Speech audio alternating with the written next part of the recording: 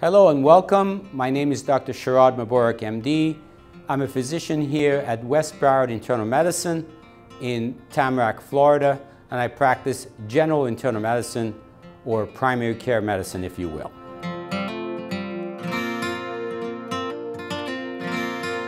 So today I'm going to talk to you about corporatization of medicine. I've been a physician now since 1989, so it's over 30 years, and I've watched a lot of changes in medicine. Some of it good. Certainly we've had great advances in healthcare, including in surgery and cardiology and some of the antibiotics that we have, and great care in lots of areas of advancement. Not as many, let's say, in treatment of cancer or in treatment of Alzheimer's, but hopefully those are around the corner. What I'd like to talk to you about is the changes in structure of medicine. So I'm a primary care internist. I work in a primary care office, which I own and run, and I've done so for the entirety of my practice in medicine. But I'm one of the few that's remaining that still owns his own practice and can pretty much call the shots. Now it ends up that I have to do everything in the practice, including manage the employees. My wife helps with that. But most of the physicians now don't want to do all that. So when they come out of residency, they join an existing group, often owned by a corporate entity, which unfortunately now is more and more a Wall Street company bent on squeezing the last bit of profit out of the system. That same process has occurred with hospitals. In fact, that occurred first. Gone are the days that Sisters of Charity ran hospitals for the benefit of the community and were not looking for profit out of a hospital center. All of the urgent cares are now big corporate entities. All of the nursing homes are run by big corporate entities.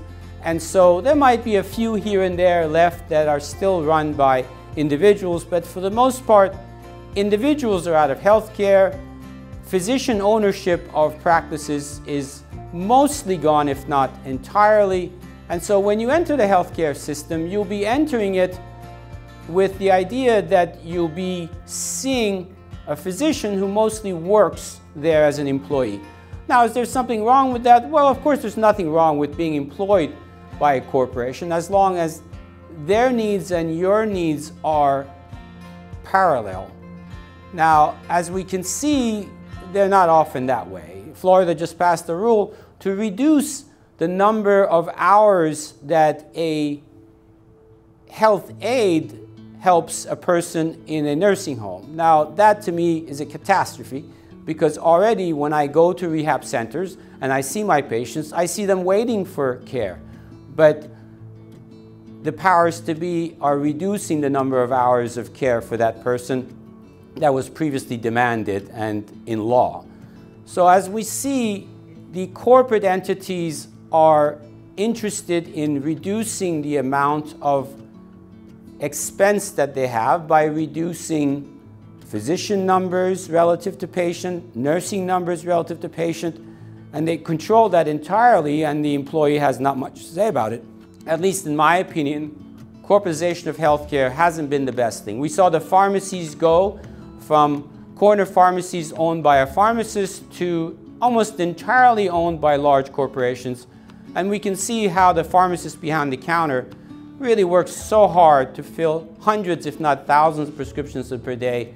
And even though they claim that they'll speak to you about your prescriptions, they really have no time to do so. So in my opinion, corporatization of medicine hasn't been good. So what's the answer?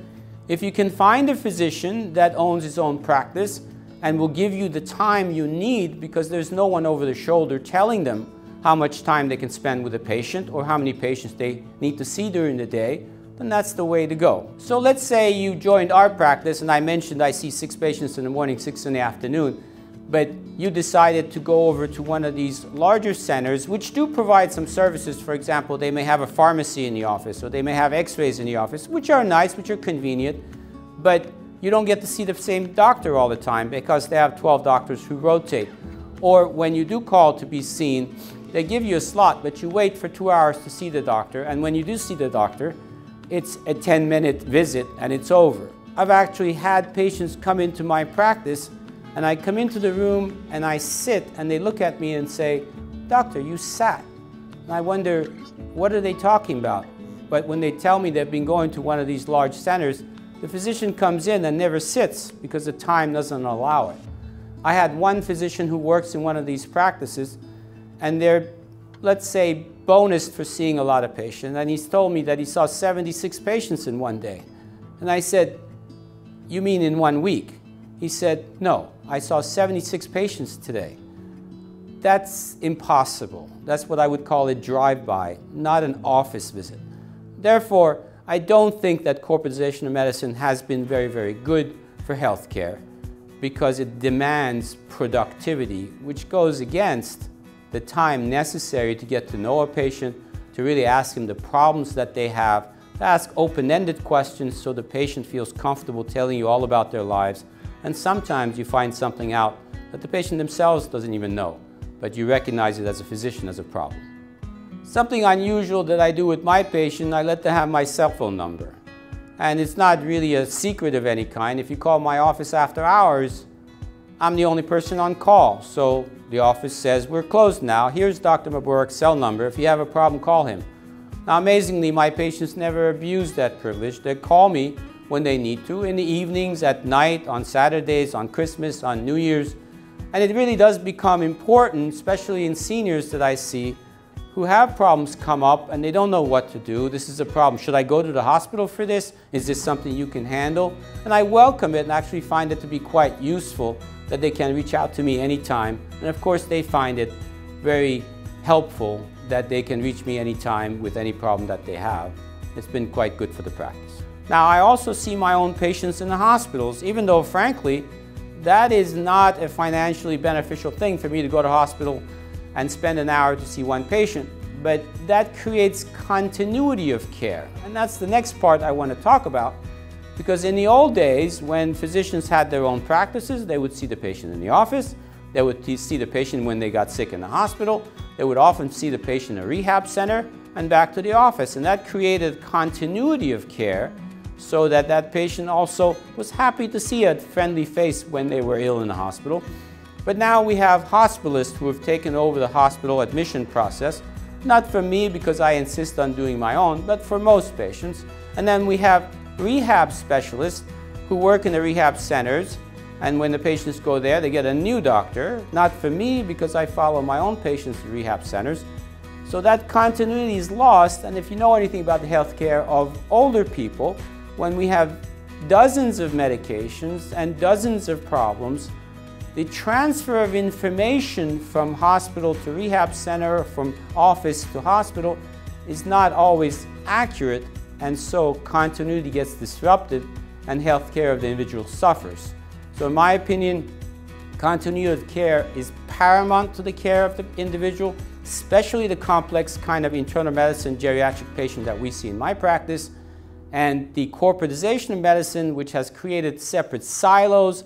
Here's the office, here's the hospital, here's the rehab, none of which are interconnected, none of which talk to each other, and the physicians are different in each silo, does not benefit the patient. I personally don't see it helping, and I hope that we can undo it, but to be truthful, once the corporate world finds something they can find profit in, it's difficult to undo anything. I wish you well. I hope you enjoyed the video and you learned something from it. Have a wonderful day.